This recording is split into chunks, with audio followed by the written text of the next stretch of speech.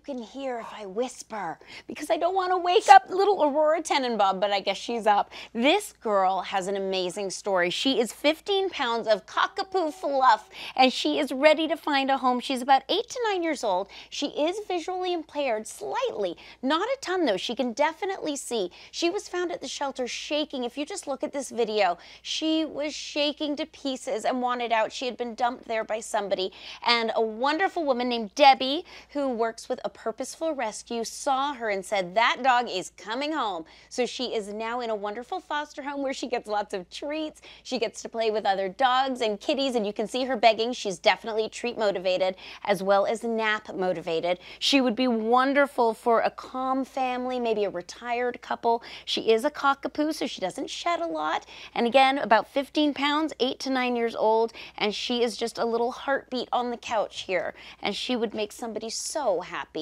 For more information, please go to apurposefulrescue.org.